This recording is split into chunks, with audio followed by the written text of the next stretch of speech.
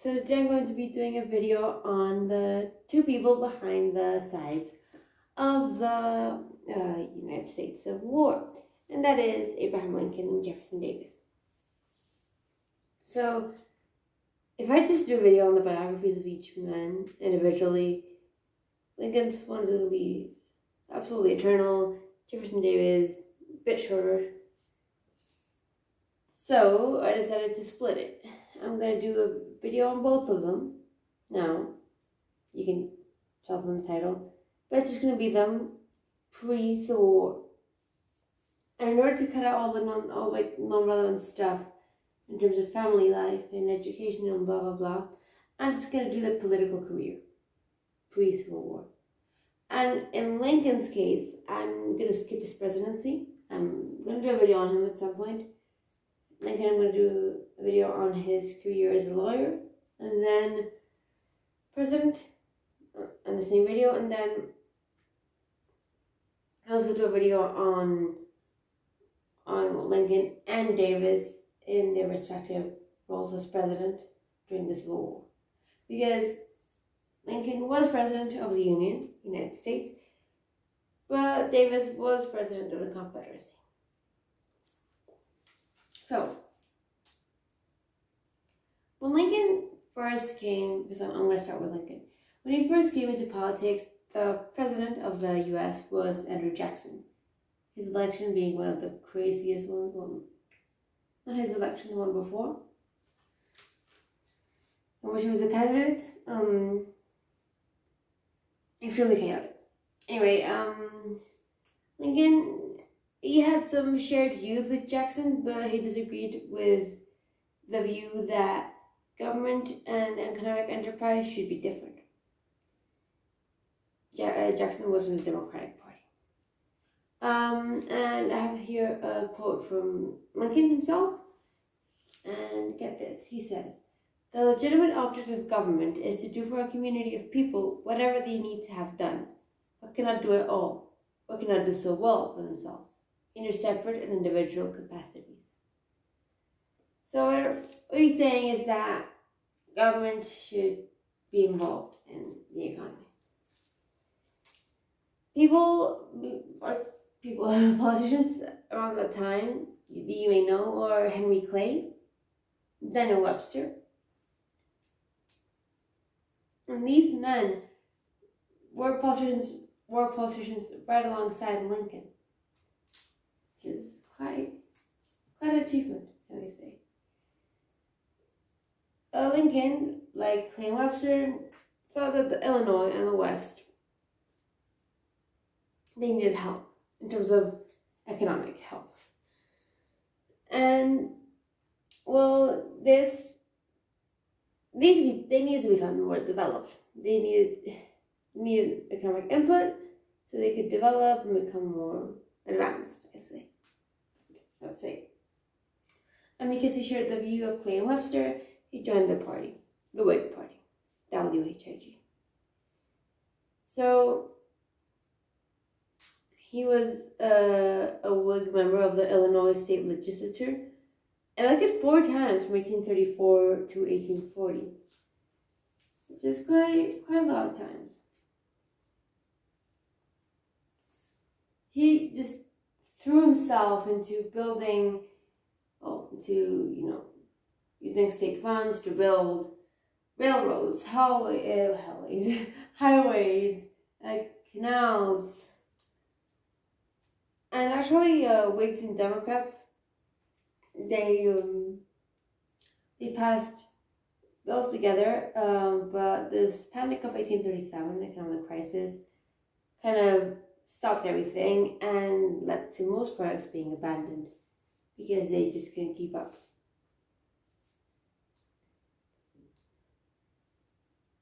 And this legislature he passed during the time, it was pretty clear that despite Lincoln, well, not liking slavery, because Lincoln is renowned as the guy who passed the 13th Amendment, ending slavery, he wasn't opposed to it. Like, he was opposed to the idea of it, but he didn't believe in in abolitionism. I mean, I'll do a video on this at some point. But the 13th Amendment, even that, said that slavery was still legal if it was the punishment for a crime. Well, yeah. So Lincoln would go on to, go on to Congress as a representative, not as a senator. And he would be in Congress from 1847 to 1849. He was the only person, president of the Whig Party to represent Illinois. And so he didn't get that much attention. He wanted a bill for a small emancipation of people in the District of Columbia, Washington, D.C. But it was only if the free white citizens would approve it. He's essentially saying, oh yeah, people in the District of Columbia, they should totally, enslaved black people should totally be free. Of course, that's only the white people, right? White people don't want it, you don't have to worry about this.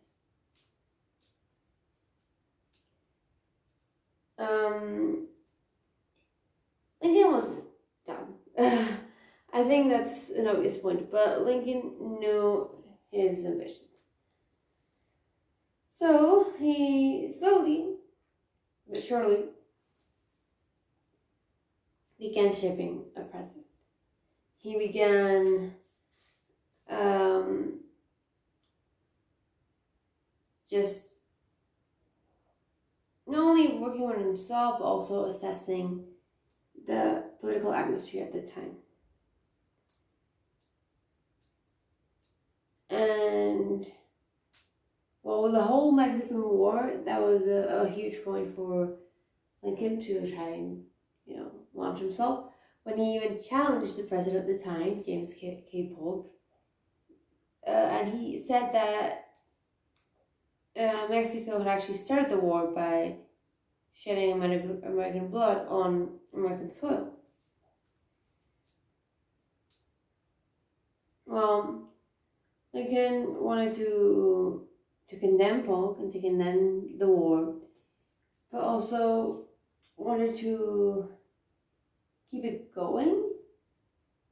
So it's a way to appeal to a lot of people. So, he's saying, oh, this war is terrible, we shouldn't have even started it, but now we're in it for the win. And yeah. But the fact that he criticized the war didn't fall quite right with the people. So he lost prominence. And it seemed really dark for him. It didn't seem like he was going to amount to much. So for about 5 years, Lincoln lay low.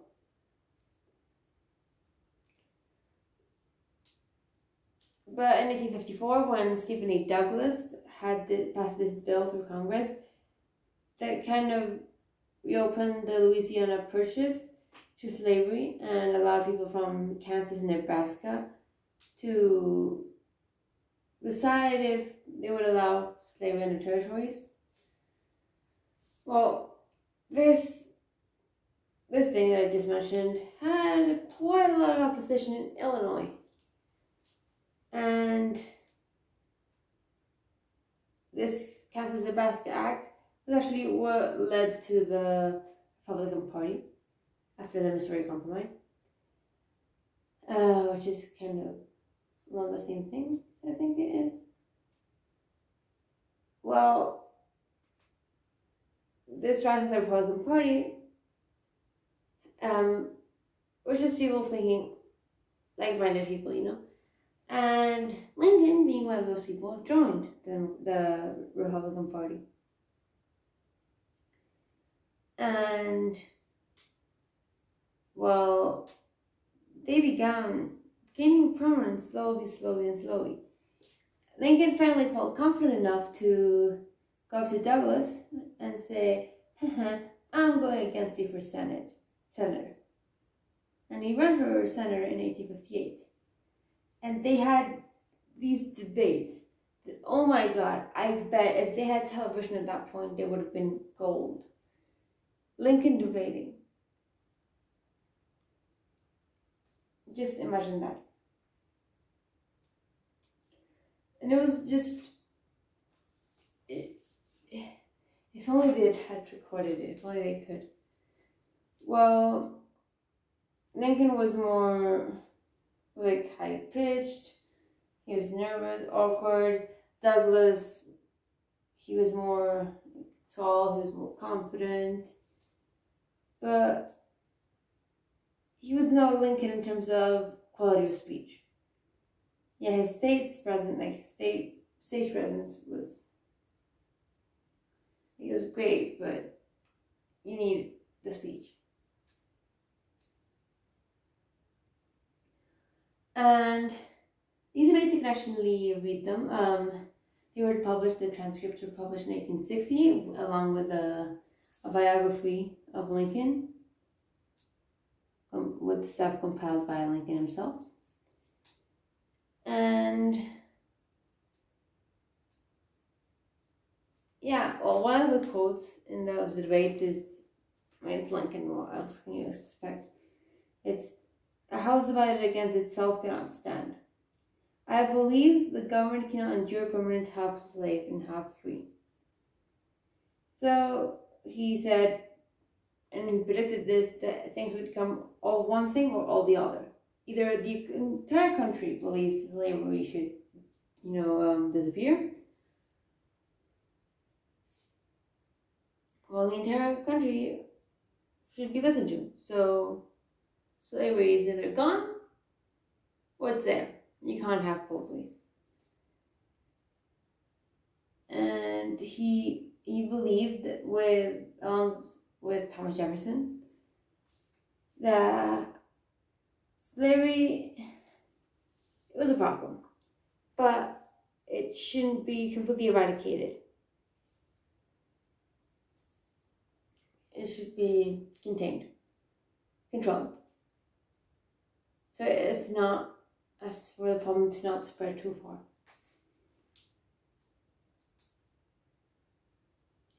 Here is a quote from Lincoln.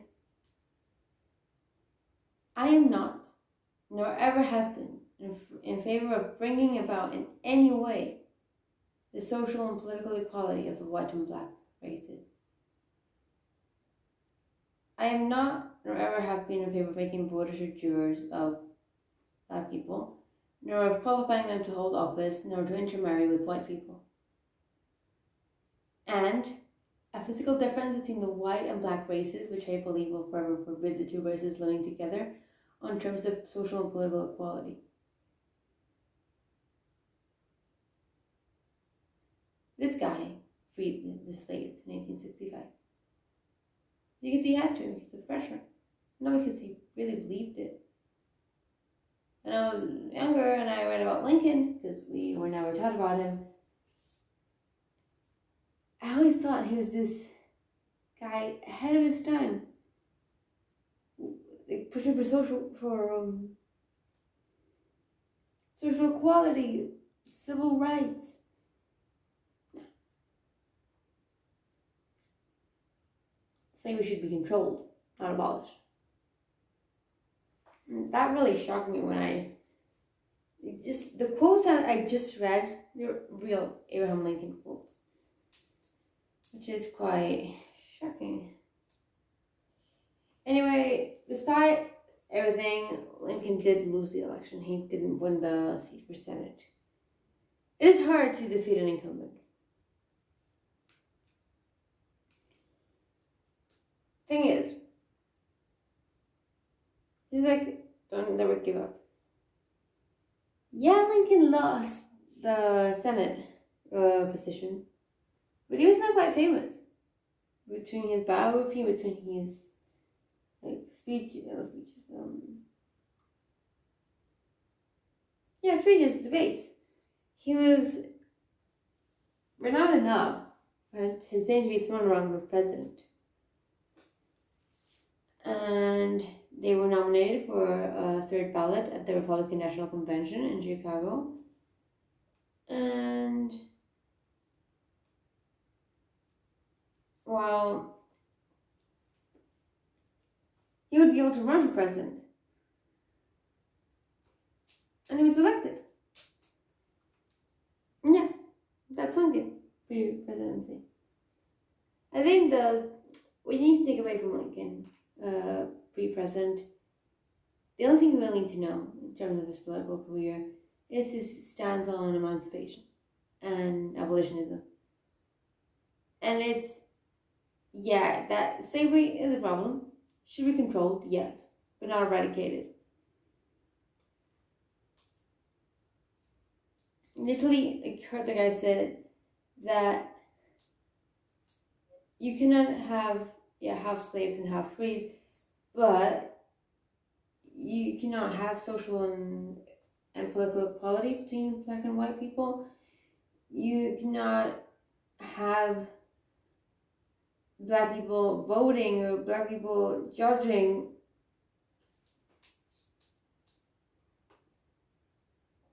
Anyway, on to Jefferson Davis. In 1845, Lincoln at this time was already prominent, well, not prominent, but he was already a politician. Davis, pertaining to the Democratic Party, was chosen to represent his state in the House of Representatives. And he actually married a really young girl, 18 years old. No, 18 years old, no. Sorry. 18 years younger than him. In 1846, he resigned his seat to serve in the Mexican-American War, and actually became a huge hero after he won the Battle of Buena Vista in 1847. He returned, was extremely wounded, and finally went into the Senate. He ran for governor of Mississippi in 1851, but he lost. But Franklin leaders said, you're useful. I need you in my cabinet. And decided to make Jefferson Davis the Secretary of War in 1853. And Davis actually made the army quite big. He made coastal defenses even better, and directed 3 surveys for railroads to the Pacific. In 1957, around the time that Pierce left office, Davis couldn't exactly stay in the cabinet, so he had to go back to the Senate. And he was an advocate for, because by that point it was pretty clear that there were divides between the North and the South.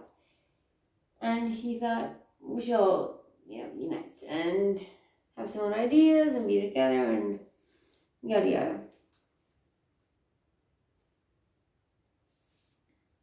He did not like